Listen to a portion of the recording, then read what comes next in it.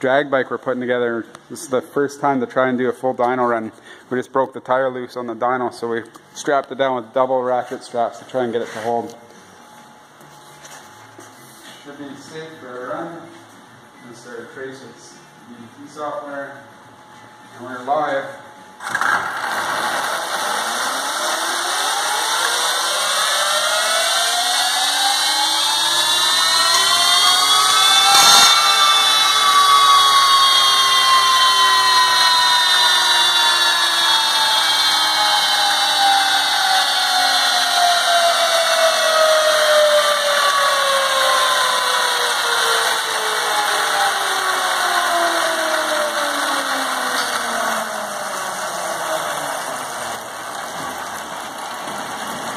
Is that the street?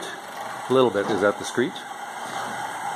Yeah, that's, so basically we got to spend some time to tune that out. Hopefully we'll be able to figure that out tomorrow.